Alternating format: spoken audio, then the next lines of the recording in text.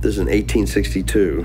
Lincoln said, "They wish to get rid of me, and I am sometimes half disposed to gratify them. We are now on the brink of destruction.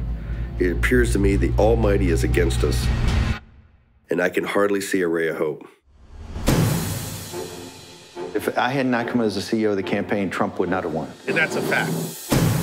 The White House, there's no glamour to the job at all. I hated every second I was there. God damn it. Just stay focused. I'm on a mission to convert as many people as possible. You are part of a worldwide movement. Take out the sword and throw away the scabbard.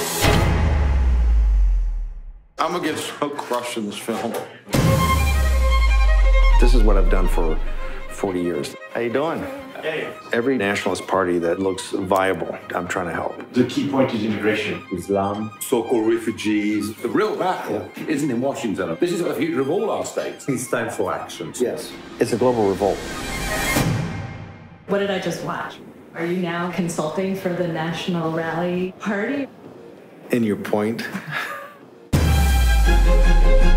Some of the people you're doing business with here in Europe are connected to neo-fascism. Energizing hate black people, hate Muslims is not right. I actually thought I was doing the Lord's work. Who is funding this group? You're doing dog whistle anti-Semitism here.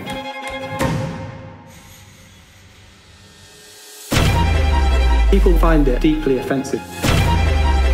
Just because you state it doesn't mean it's true. Will you shut up? Oh my God.